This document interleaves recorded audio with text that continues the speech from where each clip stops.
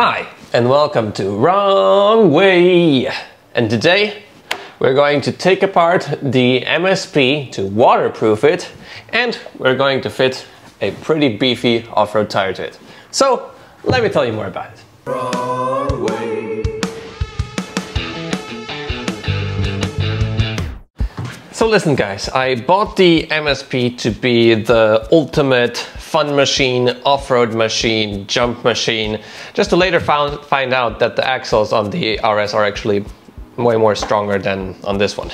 But nevertheless, I bought it, so I want to send it. I already got the shell for it, which is the mono customized shell. You can check them out on Instagram, which will protect this wheel, because as we know, especially the MSP shells are not the strongest shells. I got them sent for free, but I actually did buy the Monster Pro shell, which will be for the Monster Pro for a discounted price, but nevertheless I paid for it. Also mounted the Shredlights here. There's also a Shredlight here on the bottom, which is now not there because it would be squished, but very well visible. And the Nova, of course, torque pads, my favorite pads for now. So yeah, indeed, this will be a off-road monster. But I rode it with Kate recently in a very light drizzle, just on like basically wet surface. A little bit of rain was there, but it was soaked wet on the inside. So today we're going to take it apart, silicone the shit out of it, put some tape where it needs to be, and yeah, I also need a name for it. So if you have any name idea for this wheel, it's gonna be stunt wheel, I don't know, like a wheel that will be just thrown around and beaten the hell out of it, suggest them in the comments below, and maybe I'll choose your name for the MSP. With that said, tire is C803. It was suggested to me by Łukasz, and he got this suggestion on the electricunicycle.org forum on Facebook, so I'm gonna fit it into the wheel. Hopefully it will work well. C803, 14 by 2.5 inches.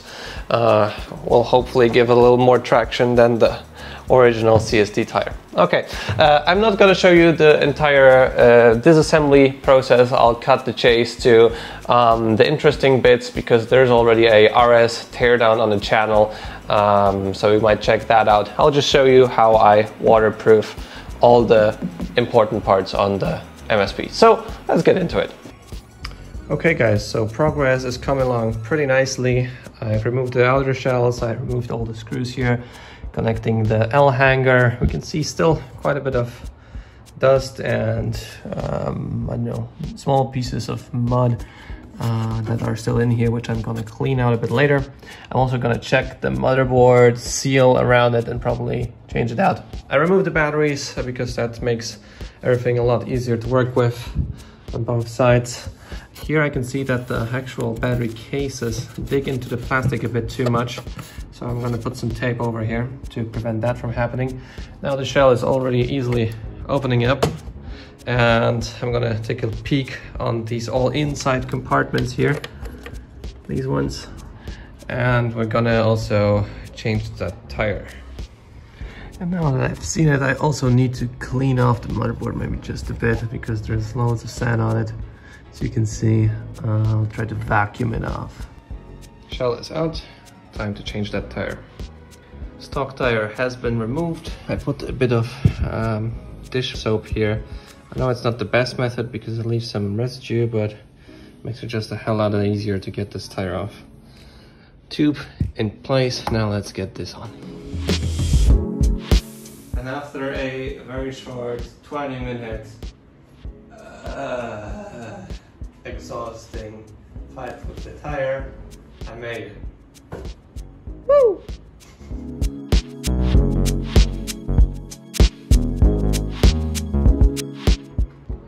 Alright, so we managed to separate the two shells of the MSP.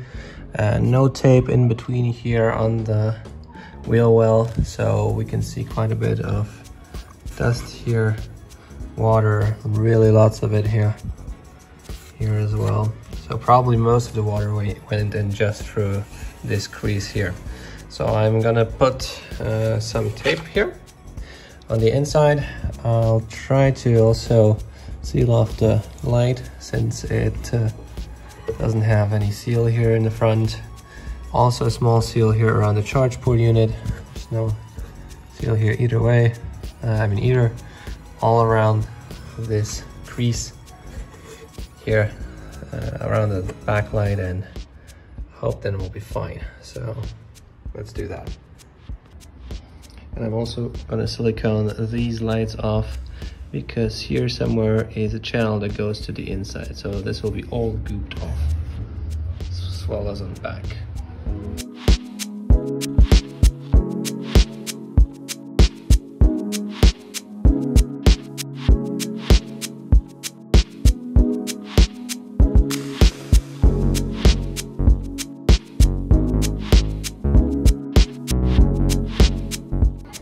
Okay, so I've taken the operation outside because it was smelling like silicone a lot. So all of this is now silicone up. The RGB lights, if they break, I don't care. I don't need them that much for jumping.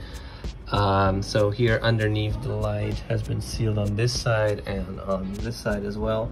And now I'm gonna make a whole strip around the whole top, merge the two shells together, because I can still put the motor in if they're even like merged together. And then I'm gonna put a layer of tape here on this upper side, which is very, very important. It will get, it will stop any dirty water. Like, you know, here's all the traces of dirty water from the wheel well from getting inside of the wheel. This should be done out of factory. I can't stress enough. If you want to have a method of transportation that is meant for the outside, I mean, this isn't even like puddle proof. This just looks at rain and it gets wet. It shouldn't be like that. All right, so I managed to seal off most of the cracks here outside, so this is now sealed off. But just to show you guys, here is the crease between the two shells. And it's actual tolerances there. So first crash you have, this might get open. Even without a crash, it might be not perfectly assembled. So it's very, very, very important to put tape there because this will prevent a lot of water from getting in, even if it's not raining. So you just need to go in the puddle or have damp ground, and this will lead to water getting in. All right, so the tape has been inserted, even a couple more layers. So this will prevent any water from the wheel well spraying into the shell. Now the two shells are already mated together. Yep, so let me just put that back. So everywhere around the parts where the shells meet, there's no silicone.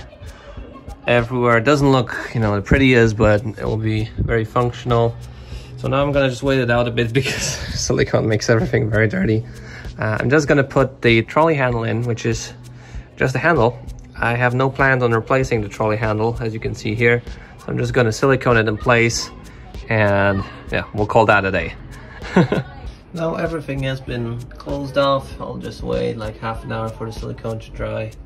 Then we'll seal off the motherboard, and then we'll be slowly getting back to reassembling the wheel.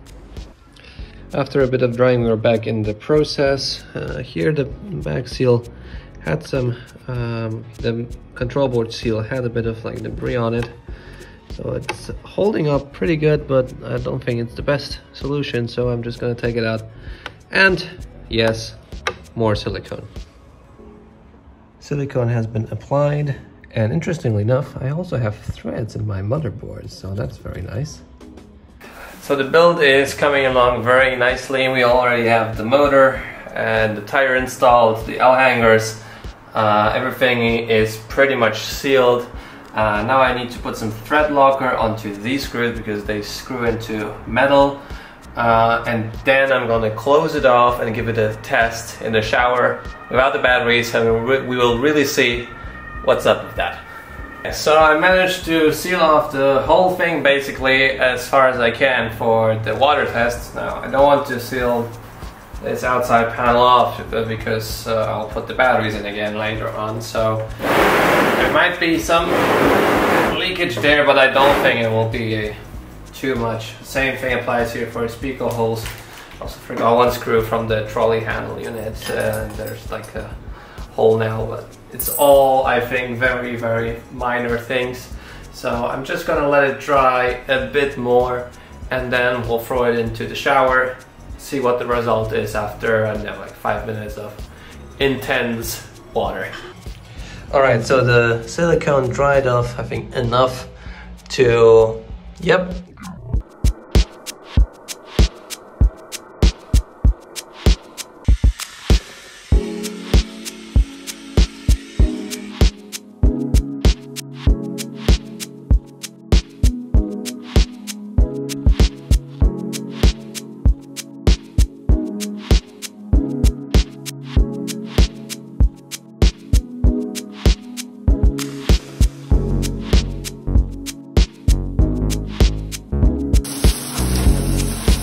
Now I know this is not like one of the most accurate tests because like I'm not riding it and obviously the water stream can't go everywhere. And hopefully this will give us an idea of how things are going here.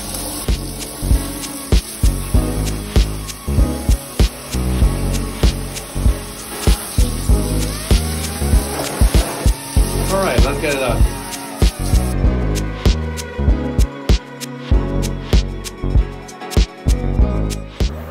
And the moment of truth.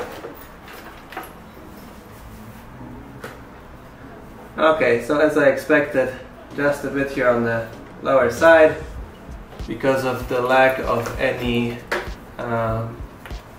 seal here on the outside, but other than that, pretty solid. Let's also check out the other side. That's basically why. And on this side, just one droplet here, nothing else. Same reason, this seal is not too good. So either way, if there was a small bit of water inside, we know the culprit. Here it's still wet. So the silicone here didn't get dry enough. So that's why it maybe came through the outside of the shell. One of the biggest culprits seemingly is this little crease and this little crease. So yeah, we'll just put silicone everywhere around everything and it'll be great. Alright, so the beast is fully assembled now. I'm not 100% satisfied with the waterproofing test I did before, so I'll let it dry. I put silicone all around the edges here, all around the edges, so it should be fine. Tomorrow we'll redo the test with the waterproofing, open up the silicone and re-silicone it, because that's exactly what I have to do. But this will give me the peace of mind I need with the MSP and its waterproofing. So now I'm gonna take it out for a spin, see how the off-road tire fares a bit, and I'll see you guys tomorrow.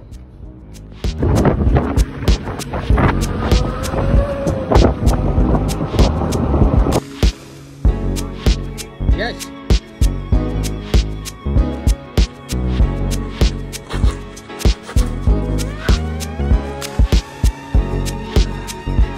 Tire helps.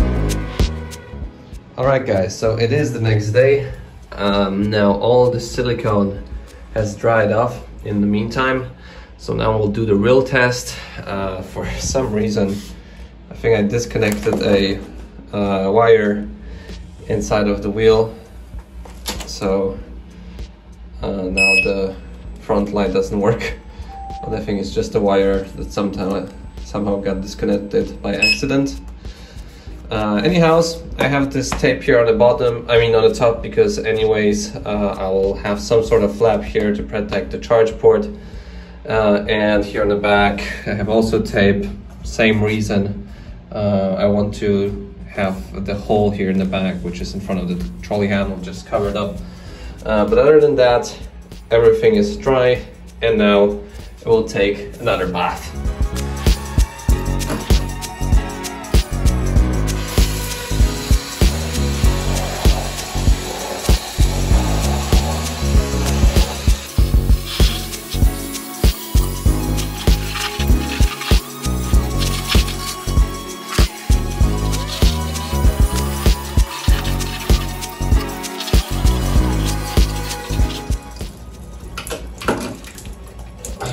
All right. So it definitely works.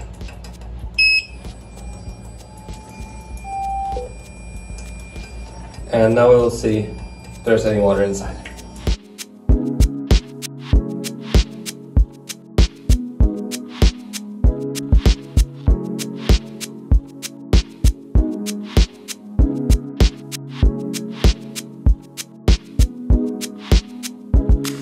Alright, so I found the culprit here for the water that was here on the wire and going down here. Essentially here I feel that water was coming in maybe here through the trolley handle, so I need to just use a bit more silicone here around this area, really like close it off, seal it off, and then we'll call this MSP sealed. I'll, just for the shits and giggles, I'll open up the other side too, see if it's clean there. Should be. And yeah, will be cool.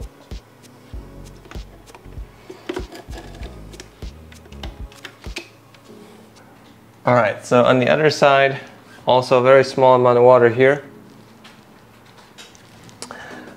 Like compared to the typhoon that was happening, and same story coming in through the trolley handle slot here. So probably once again, I need to tighten this area a bit up, the trolley handle on the top, maybe some more things around here, but that is the area where the water is coming from. There ain't really anything here in the front, so has to be here in the back. So yeah, with that said, I will call this actually a success, because for the levels of water that were like, I was using the most powerful nozzle in the shower to let the water get in. The amount is very, very low. So I will seal off here in the back. I didn't get a chance to try the tire too much yet, so I'll probably show it off in a different video to you guys. But I hope you enjoyed this little DIY episode. And if you're still here, leave a like on the video, subscribe to see more content like this. I'll see you in the next video. See you soon.